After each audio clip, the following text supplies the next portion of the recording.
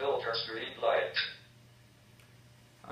Yes, good question, and yes, streetlights have a few emission lines, primarily sodium and mercury, that can be selectively filtered, and that can improve the contrast and the signal to noise of the images that you obtain with the telescope.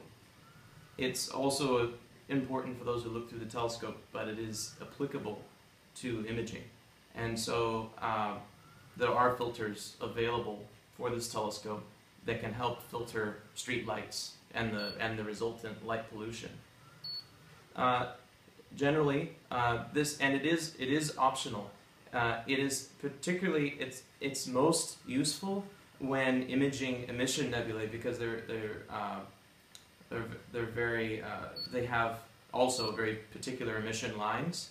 So if a nebula is primarily a hydrogen emission line, it might be emitting a few specific colors like hydrogen alpha, hydrogen beta, oxygen 3.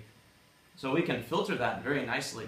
A broad spectrum object like a galaxy is less effective with light pollution filters, because we would be removing a significant part of the galaxy spectrum. So if we, for example, like sodium and mercury, then we usually use kind of broadband filters.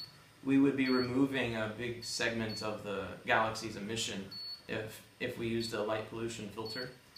Some are still available, but basically a nebula will benefit from a light pollution filter. A galaxy and many stars will not so much. And so it is an optional accessory. I would say for your application, for using this telescope, it's not necessary.